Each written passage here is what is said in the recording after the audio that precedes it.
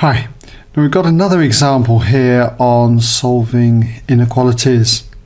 In this one we've got a second rectangular tile of length 4y and width y plus 3 centimeters has a rectangle of length 2y and width y centimeters removed from one corner, as shown in this diagram. Now, given that the perimeter of this tile is between 20 centimeters and 54 centimeters, we've got to determine the set of possible values of y. So if you'd like to have a go at this, just give you a moment to pause the video, do come back when ready, check your work solution with mine, or fast forward to the end just to check the answer. Okay, welcome back then if you had a go.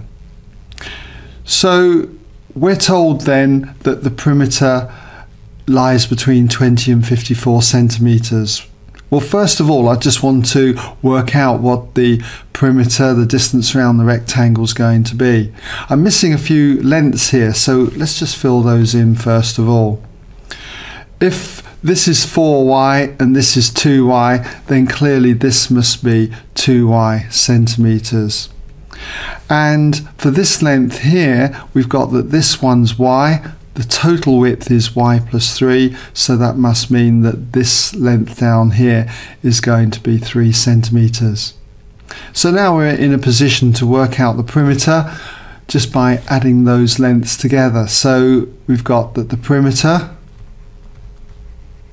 okay, is equal then to 2y. Let's just put everything down. We've got 2y then plus y plus another 2y here, and then plus the 3, and then plus 4y, and then plus the y plus 3.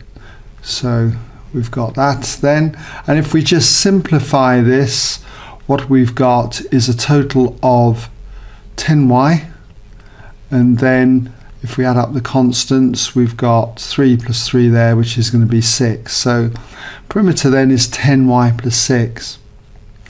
And we're told that this perimeter then lies between 20 centimeters and 54 centimeters. So I can put therefore that 10y plus 6 lies between 20 and 54. Okay. Now, to solve this kind of inequality, what I can do is subtract 6 from each one of these three values. And if I subtract 6, we've got 20 take away 6, which is 14, less than, take 6 away from 10y plus 6, and you've got 10y, and take 6 away from the 54, and you've got 48.